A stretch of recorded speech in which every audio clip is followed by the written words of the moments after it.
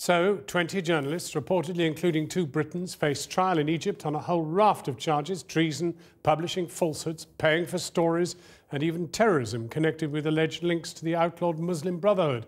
Egypt's public prosecutor said that 4 correspondents with the al-Jazeera television network had published lies about the country that had harmed its national interest.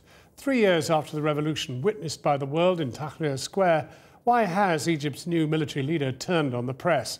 Our Foreign Affairs correspondent, Jonathan Miller, has this.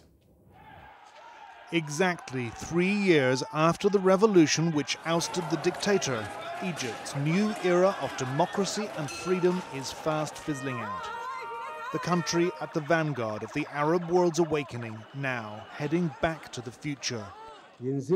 Field Marshal Abdel Fattah al-Sisi leading the counter-revolutionary crackdown on dissent.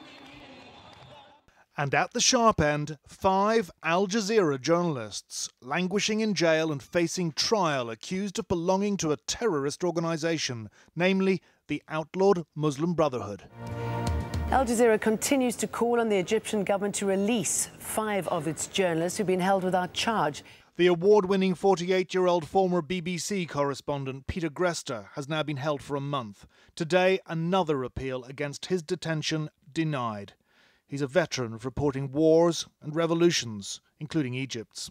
These protesters are making it very clear just how determined they are to continue to defy the government. Earlier this week, in a handwritten letter smuggled out of Cairo's Tora prison, Peter Grester wrote, "I'm nervous as I write this. I've been locked in my cell 24 hours a day." And as to how he'd ended up there, he said, "We've been doing exactly as any responsible professional journalist would, recording and trying to make sense of the unfolding events.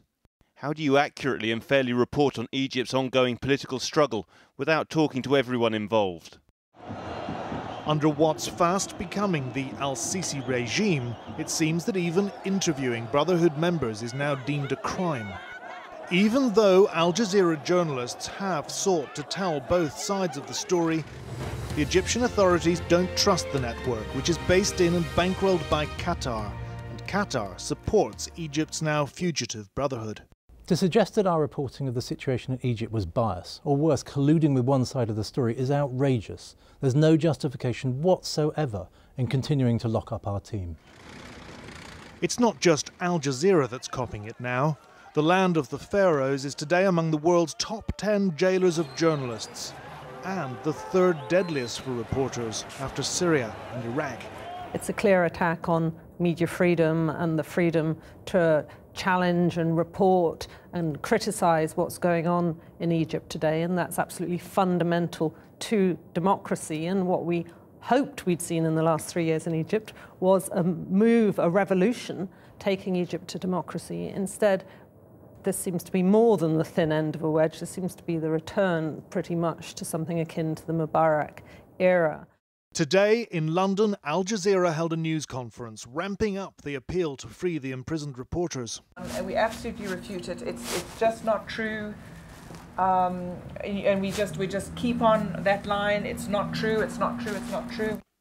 It's now emerged that beyond the 5 held in Cairo, a further 15 Al Jaz journalists will shortly be charged with what appear to be serious terrorism-related offences. Many, it seems, will be tried in absentia, including 2 Britons. The Foreign Office is trying to find out who they are. The Egyptian security state is on the march, a jackboot in the face of press freedom.